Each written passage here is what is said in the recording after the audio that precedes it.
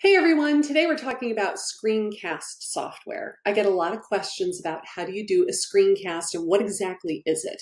Well, a screencast is just a video that you take of your computer desktop.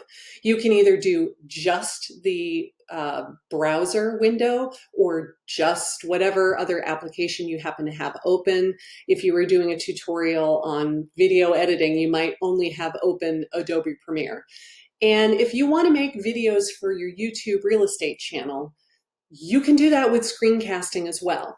Now, when you use this particular program, you can have your little video down here in the corner, but you don't have to. So what I like to use is Loom. It is free, and you know I'm all about free. So you go to useloom.com, you'll create a username and an account, and if you're using Chrome, they will give you a little extension to go right on your browser, and it looks like this. I don't know what to call that thing. It's kind of like a camera shutter, I think. And then whenever you're ready to record, you just press that button. It will say, do you want to have your camera on or off? Do you want to have your microphone on or off? And you will decide if you want to be in this video and if you want to be talking as well, or if you don't want to have any audio at all.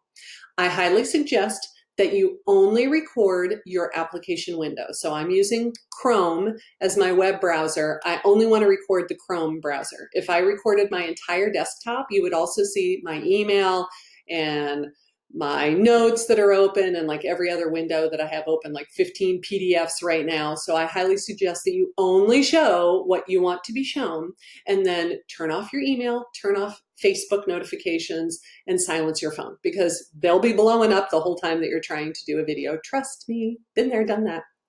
So let's say that you were doing a video about the cost of living where you live.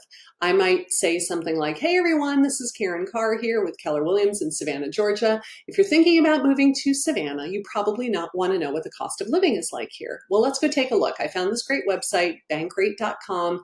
We go down and we say, if you currently live in Boston and you make $70,000, you only have to make $44,000 to have the same quality of life if you were to live in Savannah instead. Our housing prices are less, gas costs less, you know, all the stuff that costs less. So even if you got a job offer here, but you were only making $55,000, you're still coming out ahead. And if you're making the same salary or more power to you. So you could do your whole video doing a screencast like this. When you are finished, you click on that button again. I can't do it right now or it will stop this video, and it will bring you to this screen.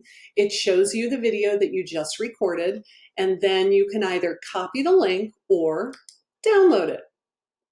So now I have it saved on my desktop. I can either upload it straight to YouTube, or I can put it into my video editing software. I use iMovie. I could put it in iMovie. I could put my intro at the front, my outro at the end, put music behind it. I can do whatever I want. If I made a mistake during my screencast, I can split the clip, delete the mistake in the middle. You can do whatever it is that you want. But screencasts are a nice way to be able to make videos very easily, very quickly, without tons of equipment, and you're still getting FaceTime with your prospects, because that's my number one thing about most real estate agents' YouTube channels is they're not in the videos, and nobody can connect with you. Nobody can establish rapport with you if they can't see you on camera and they never hear your voice. Doing a virtual tour of your listing is awesome, but if you're not in the video, they're not going to connect with you. And that's kind of the point of your YouTube channel, is getting FaceTime with your prospects so that they can know, like, and trust you. So even if you're just down in the corner like this, you're just doing a little tiny, you know, talking head in the corner, you're still on camera. They're still hearing your voice. They are establishing some sort of a connection with you. So Loom is great because it's free. It is screencast software for Mac, screencast software for, say that 5 times fast, screencast software for Windows, because it's browser-based, so it doesn't really matter what operating system you're using. So next time you want to do a screencast, try using Loom and see what you think. Thanks so much for watching, and I will see you on the next one.